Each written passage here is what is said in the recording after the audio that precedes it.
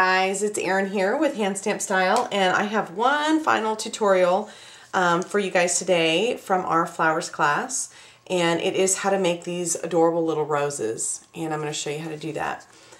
They look really difficult, and they're not hard, they're just a little bit time consuming. So the first thing you're going to start with is you're going to want to get some type of flower image with a deep petal area here. I'm using this flower from the Blossom Party die, and you're going to want to cut 4 of these, or if you have a punch, you can punch 4 of your shapes out, depending on how many petals they have. I think anything with 6 or more petals is definitely what you, is that right? I think it has to have 8 or more petals, then you can work with it. You could modify it too and just make smaller versions of it. So first thing you're going to want to do with every single one of your flowers is you're going to want to score in between each of the little divots between the petals. And so I just line up the little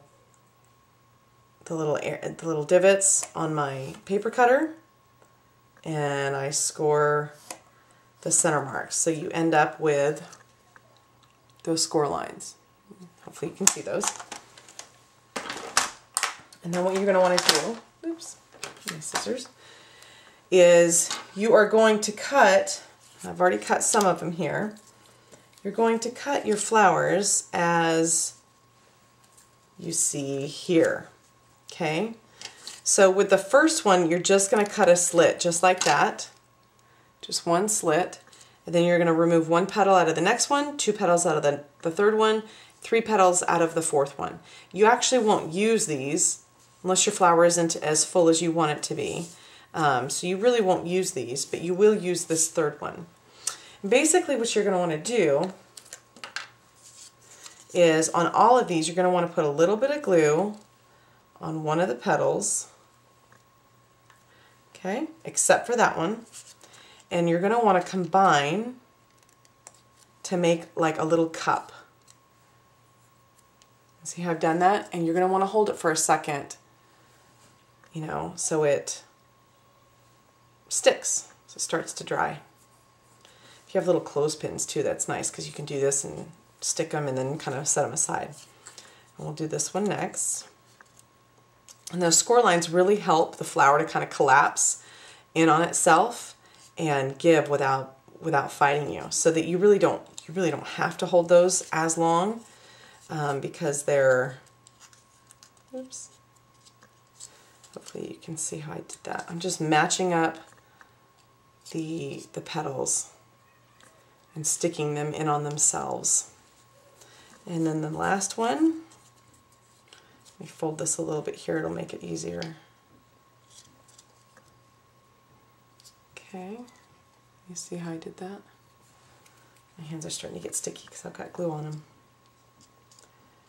Okay, nope. Once that's stuck, it's stuck. All right, so now that those are sort of drying, let me put the lid on this for a second. You're going to want to take them and you're going to want to cut a small hole at the base of every one of them. Be sure you're not sticking your finger in there so far that you're going to cut your finger. Okay, so you're going to want to cut the tips, the ends of them off, because they're going to actually kind of fit inside each other when you start to put them together. And then the next thing you're going to want to do is you're going to take a little skewer, just a little dowel, and you're going to curl the edges of your flowers. The petals. You're going to do this with each petal. And this is really what takes the most time, is doing each individual petal.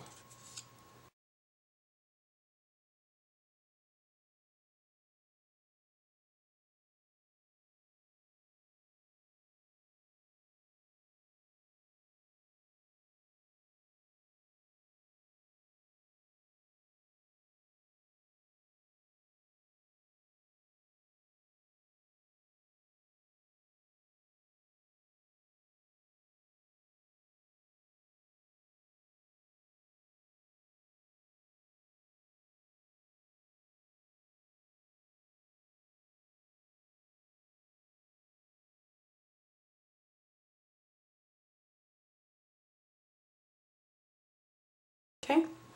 Now you're also going to want to roll the petals in this one as well. So you're going to kind of fold your edges, and then you're going to curl your petals on this three-pronged one as well, and just set that aside.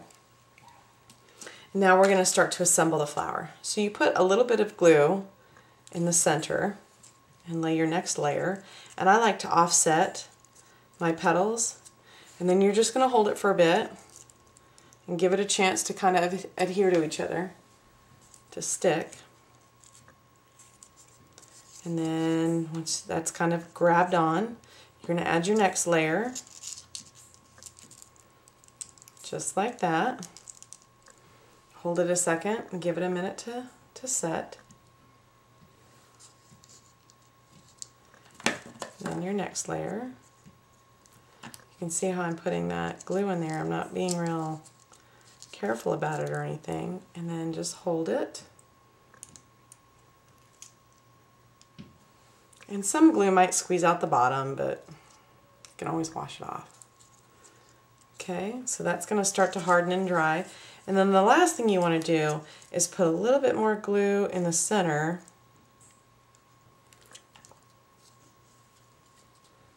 I haven't quite attached that last one. Still kind of moving. And you're just going to kind of force that in there. And I like to curl the petals so they're actually kind of inside the entire thing. And you see how I have kind of a hole? If you don't like how big that hole is, you can also add, you can curl up this one and throw it in there as well. So you're going to have to hold that for a minute while it dries.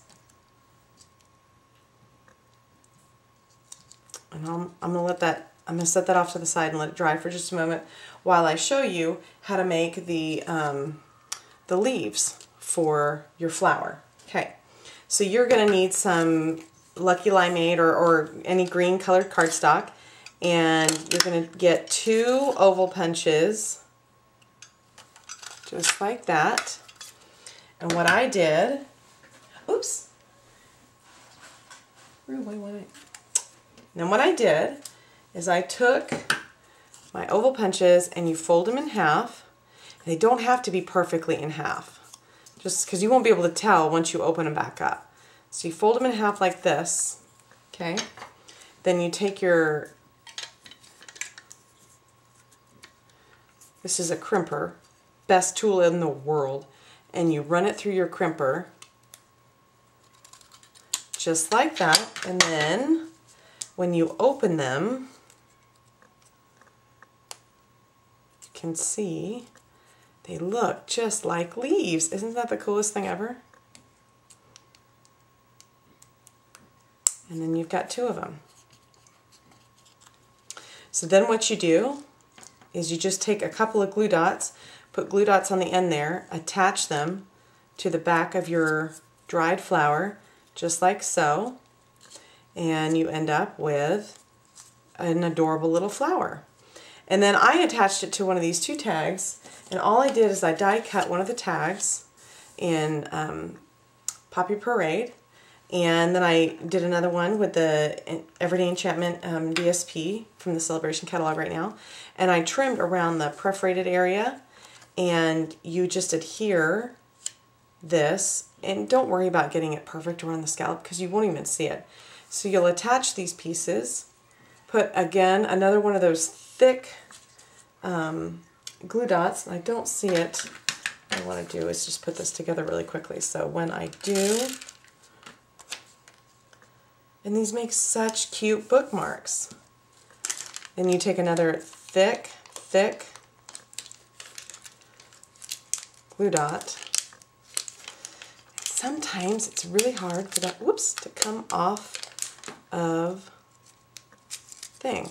See, that's really thick. And you just take it and stick it right on your bookmark. And then you've got these cute little bookmarks to give away as gifts. So I hope you enjoyed this tutorial. Give it a try. It's a lot of fun. If you do, I'd love to see what you create. Leave a comment either on this post, on my YouTube channel, or my Facebook page. I'd love to talk to you and hopefully see your project. Hope you enjoyed it today. Have a good day. I'll talk to you soon. Bye-bye.